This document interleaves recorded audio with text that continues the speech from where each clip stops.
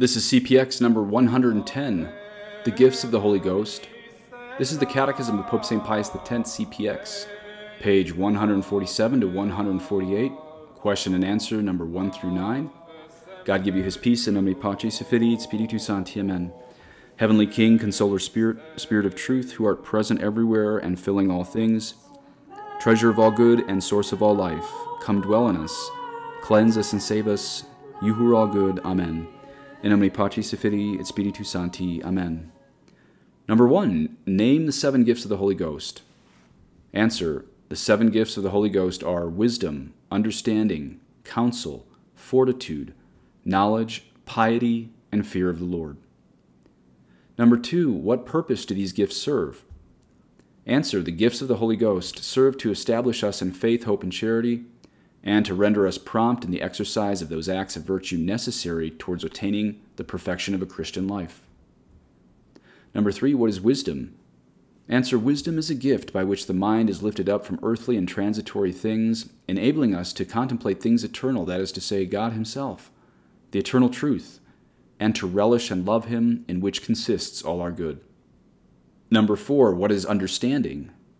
Answer, understanding is a gift which facilitates, as far as this is possible to mortal man, the understanding of the truths of faith and of the mysteries of God, which we were unable to know by the natural light of the intellect.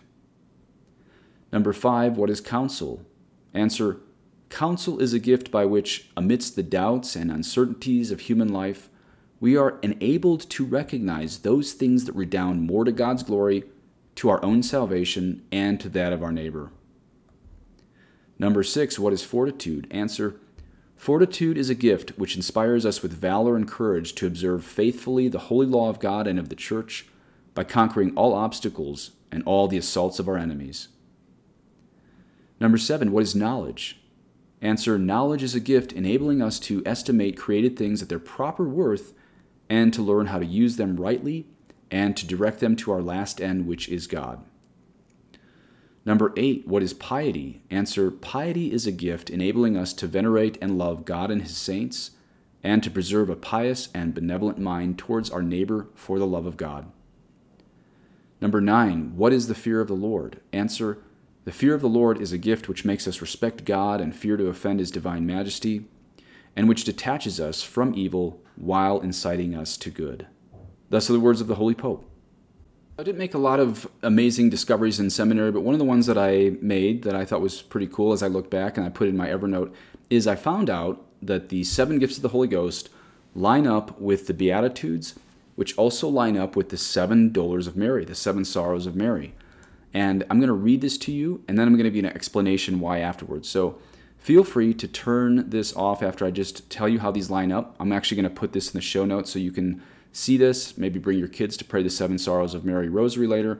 But I found that we can meditate not just on the 7 sorrows of Mary, the 7 saddest times of her life, but that she perfectly fulfills the Beatitudes and, of course, was on the threshold of the infinite of the gifts of the Holy Ghost when we look at her life.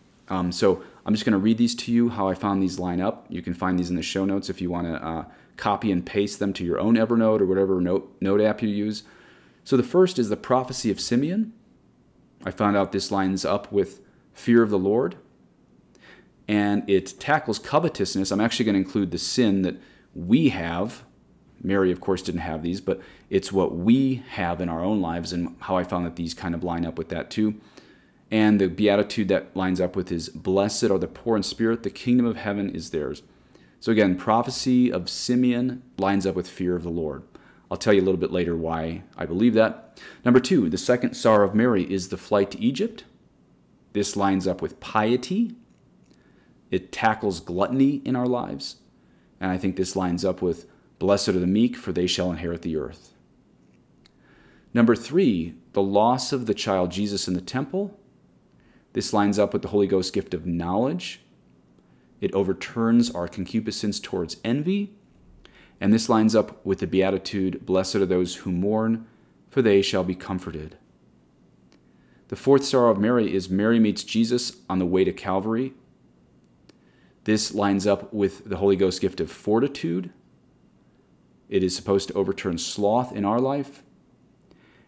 And the beatitude it lines up with is, blessed are those who hunger and thirst for righteousness. The fifth sorrow of Mary is the crucifixion. This lines up with counsel, overturns pride. Blessed are the merciful, for they shall receive mercy. Number 6, the death of Jesus, or the piercing of his sacred heart. This lines up with the Holy Ghost gift of understanding. It overturns lust. Blessed are the pure in heart, for they shall see God. And the seventh sorrow of Mary is the burial of Jesus. This lines up with wisdom. It overturns our concupiscence towards anger. And blessed are the peacemakers, for they shall be called sons of God. Okay, and keep listening if you want to go a little deeper into all those. First is the Prophecy of Simeon. As I said, this lines up with fear of the Lord, overturns covetousness, also lines up with blessed are the poor in spirit, the kingdom of heaven is theirs. The Pope told us today that the fear of the Lord is a gift which makes us respect God and fear to offend his divine majesty, and which detaches us from evil while inciting us to do good. Okay, why did I put this one in the Prophecy of Simeon? Well, Simeon prophesying to Mary, she sees perhaps even deeper than what was revealed to her at the Annunciation. Remember the Incarnation, Mary was given a vision of all the suffering Christ would have to endure.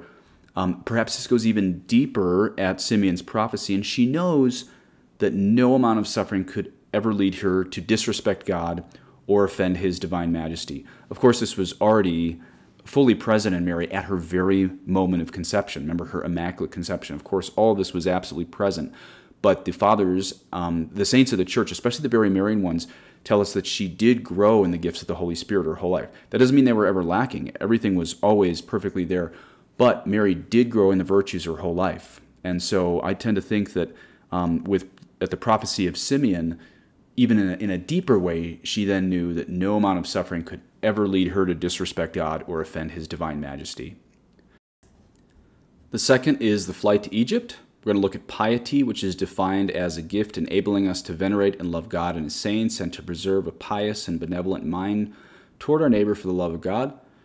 You know, if you picture Jesus, Mary, and Joseph walking from Israel to Egypt, this homeless family, in some sense they're actually covering a small part of the earth, which is why I line this up with the beatitude, blessed are the meek, for they shall inherit the earth.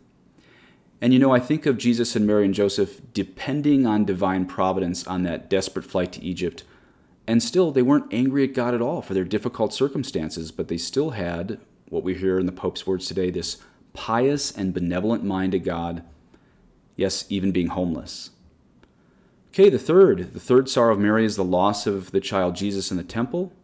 I line this up with knowledge, which the Pope defines today as a gift enabling us to estimate created things at their proper worth and to learn how to use them rightly and to direct them to our last end, which is God.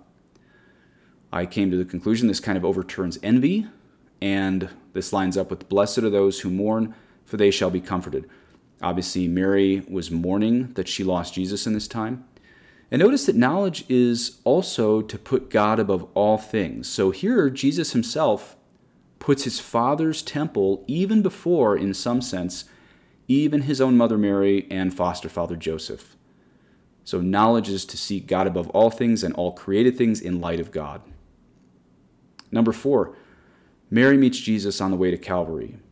Of course, it should be pretty easy why I line this up with Fortitude. I believe this overcomes the concupiscence of sloth. And I line this up with blessed are those who hunger and thirst for righteousness, because everything Jesus did his whole life was for righteousness, for his Father's righteousness and to make us holy. And notice that the Pope said, fortitude is a gift which inspires us with valor and courage to observe faithfully the law of God and of the Church by conquering all obstacles and all the assaults of our enemies. Now, as you all know, crucifixion was one of the worst tortures ever devised by man.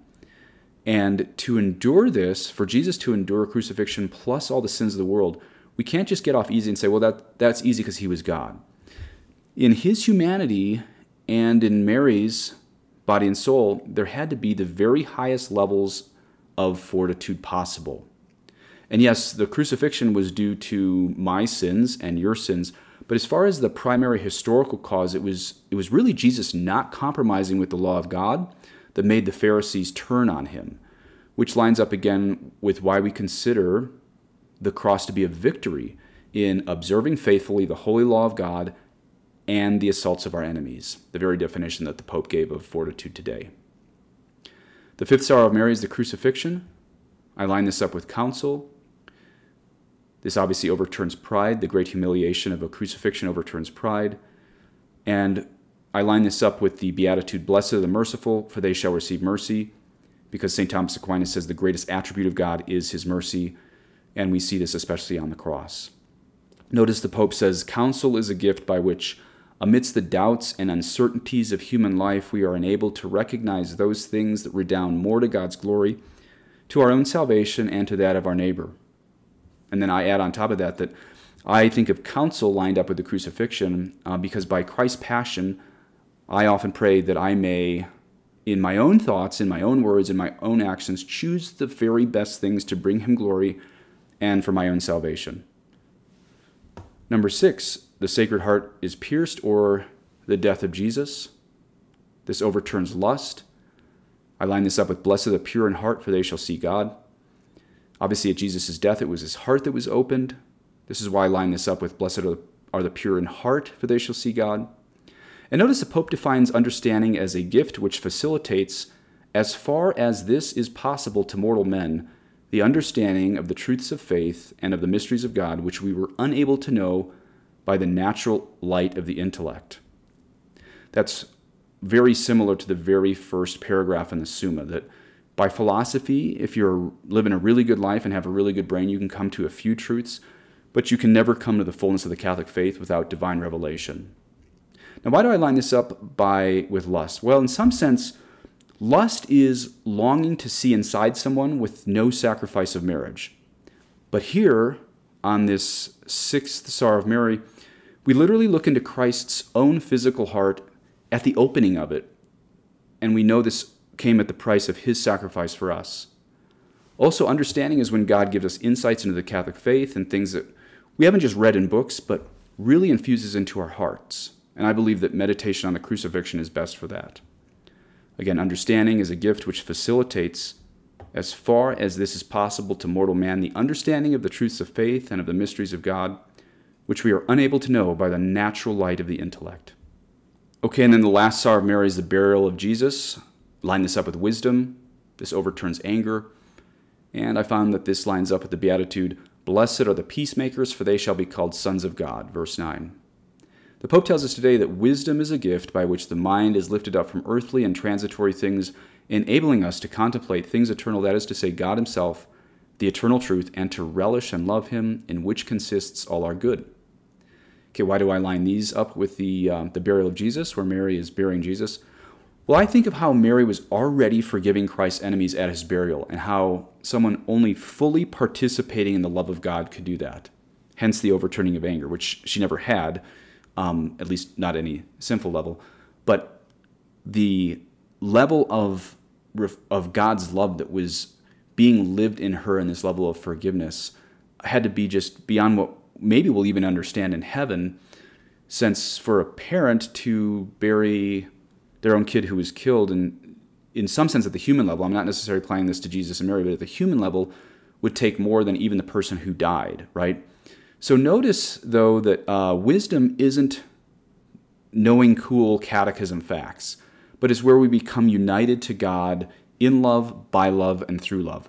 Now, of course, at that level, we wouldn't deny, if we were really that united with God as a saint, of course, we wouldn't deny anything in the catechisms. The old school catechisms are, of course, 100% true, and all the old saints would never deny anything in the old catechism. So I'm not saying that truth is opposed to love at all. But I am saying that the Holy Ghost's gift of wisdom is when the soul actually tastes and knows God by the likeness of love more than the intellect. You see why this is a gift? There's no amount of books we can read to get there. It is a gift that was given to us at our baptism, increased at confirmation, and increases even more through the ascetical life, which is fasting and other acts of sacrifice. Well, Mary had this gift of wisdom her whole life, of course. But as her son was now dead for 3 days in this burial, she must now be at a new level of the Holy Ghost's gift of wisdom. As I said before, Mary was always at the maximum, but still growing in all of these virtues.